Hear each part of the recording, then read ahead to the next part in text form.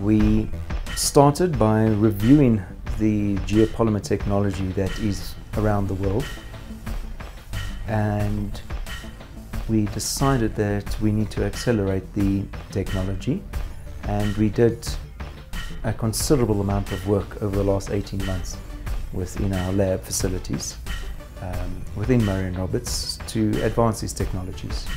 And as such, we got to a level that was slightly above what the standard geopolymer technologies are in the majority of the world. It's what we call our level 2 tech, which we apply today here at the City Deep Container Terminal of Transnet. Firstly, we need to go to the AfriSam batch plant, where we are batching now a blend of fly ash and slagment of 60% fly ash, 40% slagment, and we are batching aggregate in there as well. This is the base material. As you can see in the back of the truck, it is a dry material. It will get wetter as we add the required chemistry on site. The difference between different size mixers inside the truck is large, and we want to measure the difference. This is why the first truck has only got 2 cubic meters of material, the second truck will have 4 cubic meters of material, and the third truck will have 6 cubic meters of material. So we can evaluate this mass effect and what influence it has on the workability of the material every time. The first chemical that gets added is a blended silicate-based material.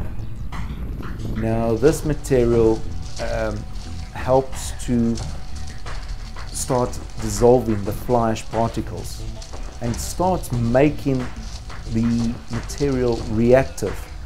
With the addition of the second chemical, it acts as a seed or a bridge between all the particles, and thus you have the setting starting.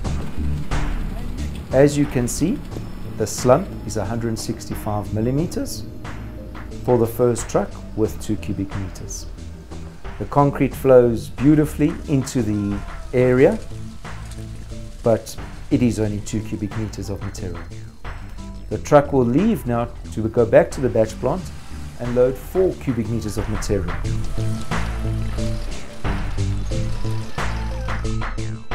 Second truck comes back, 4 cubic meters of material, we load it up and we attain 180 ml slump.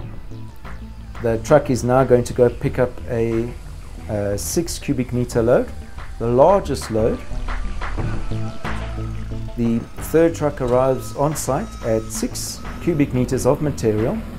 Once more, the slump comes out within our devised range at 190 millimeter slump. It combines nicely with the previous material and meshes without any cold joints or pore joints. This product is exceptional. The level 2 technology which we've applied has already reduced the cost by 40% of the material. And we've made a more consistent material. This is fully air cured and as today with a blowing wind. Transnet have already said they want more of these panels cast on this project. And with that, we are looking at bringing our highest tech that we've developed, our level 5 tech, which will reduce the costs even further to about 30% of our current costs of a 40 MPa ready mix concrete. And it should produce a concrete well in excess of 60 MPa.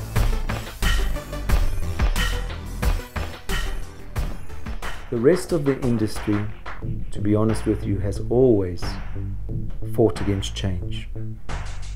The construction industry is a conservative by nature, and as such, it will take them a while to change. And I hope it does. Because while they are trying to think about changing, we are changing.